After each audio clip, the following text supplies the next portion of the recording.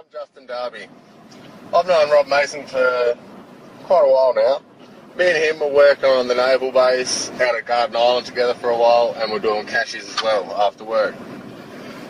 We were driving down Tonkin Highway about 7:30 at night, going to a cache job to finish it off, and then Rob spotted 3 UFOs out to the right. Mesa was like, "Darby, we need to film this, and I was like, all right, I'll film it.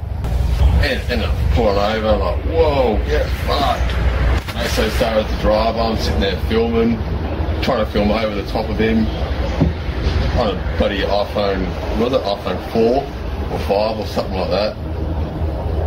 And it was just like, oh, Mesa, this is out of this world, man. Fuck work, we need to follow these things. And Mesa was all on board with that. He started following. I was like, go to my brother's house, which was towards Elton Golf Course. Didn't end up going to see him. So we got there, which is about 15 kilometres away from the airport. As Rob's pulled into the driveway for Elton Golf Course, he was a bit excited. Didn't see an island in front of him, hit it, ran over it, bit of a car crash. Then we've got out the car, Rob's ran off.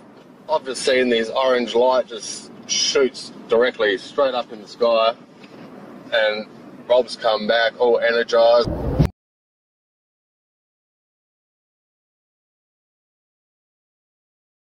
In your own words, briefly just explain or retell what happened as far as the 2 photos you took.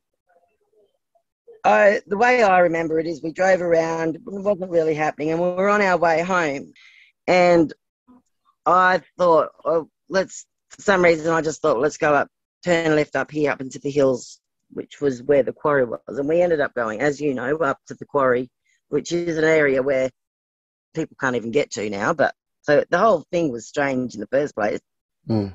But you wanted to get out and run up this big pile of rocks. And I was just going to, but, you know, Kimbo and I were just sitting in the car up there. And as you know, but many may not, I took a photo and I couldn't see you in it. So I took another one straight away because it flashed up onto my camera quickly and then went to my memory card thing. So I didn't get to see it, but I couldn't see you when the flash went off. So I thought I'll just take another one for safe measure. When I actually looked at it to see what the camera looked like, you weren't in the first one at all. And literally a second later, you're there. And, I mean, those photos are absolutely crazy. Everything else was clear. The mound was clear. The fence, every thing in that picture was clear, except you weren't there. Just so if people listening aren't aware, Donna's talking about the time 2 nights after I had a major UFO experience. So on the 20th, I had a big experience with Darby, and 2 days later, on the 22nd, me, Donna, and Kimbo went out, and now Donna's describing what took place, and she took the photos of me being abducted. So if you'd like to continue, Donna. Except for you weren't there at all. It's clearly not in the photo. Clearly not in the photo. Just your body. Everything else, the mound you could see, everything.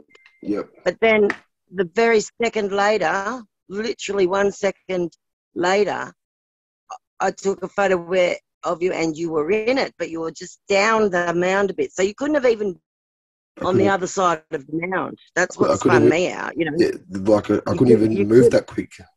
You couldn't have even moved that quick. You should have been in that first photo. Yep. You were wrong. Yeah, and you weren't. And there was a UFO behind me in the second photo. Then all the orbs, because that was another thing that we were getting into at that same time was orbs as well. And so there was all these orbs in the background of that mound. I mean, it really is. And the UFO object behind my right shoulder, if I can remember correctly.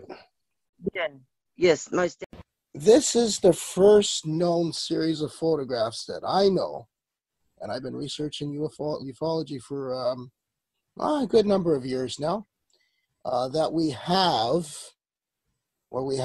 the person zooming off and then zooming back, like being abducted and coming back.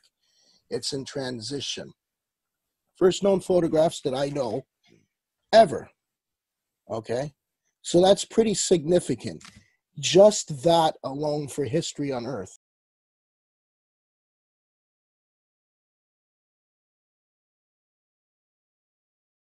My abduction photos or the video I have from the 2 nights before, or whether it's the crop circle evidence, I always have witnesses, often multiple witnesses, and if not witnesses, I'll have witnesses and video evidence or photo evidence. And so, and that's why I wanted to have this conversation with you, because you're one of my witnesses with the crop circle event when I said I drew it on my hand and I took a picture and I sent it to you and I said, let's see if they make this into a crop circle. And then, as you said, what week or two later, they did. And then that was the second time. And then the third time was when I drew the same similar symbol on my hand, opened up, and then they replied with that the similar crop circle with the with obviously their language in Britain. I can't decipher it, but do you agree that you're a witness to my crop circle evidence? Yes, I am. That's what I'm saying, Robert. I'm Yeah. a big time witness, to the point where people probably want to lock me up. I'm careful talking about it without, you know, without you being present, because it's such a big deal. And I remember recently you were busy trying to figure them out because there was a message you knew that you could figure out. And I said, this guy's sitting up there spending hours knowing, which I know is true now, that there's a message there for all of us that they need you to translate.